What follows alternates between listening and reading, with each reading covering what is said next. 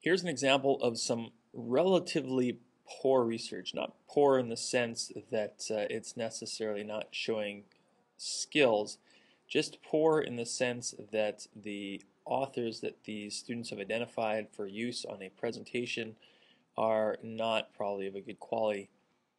Remember that we need to find authors who are experts or can speak with some sort of authority on the topic. Now, these students are interested in the hippie movement of the 1960s and found this article written in 2010 by Rose Saville. Remember, our rule of thumb is that we need to identify, at the very least, we need to identify an author so we can figure out who they are. Now, if you click on this and you go and look at this article, we find that there's a lot of it's on a relatively open access site. It's not an academic site, written by the student or this person named Rose Saville. We don't know who that is, and writes a rather detailed article that looks like it can have a lot of information.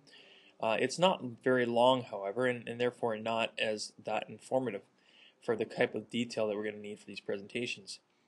You'll note additionally that she's provided some sources. That's good. However, these sources are incomplete. We don't know who or where or how these were written. If we check some of these, we look into this here, and it looks essentially like this. Well, first of all, it's just poorly written. It's just one long continuous paragraph. It looks clearly like something either a graduate, a college student or a high school student has put together. Clearly not the work of academic historians or other experts on this topic. So, who is Rose Saville?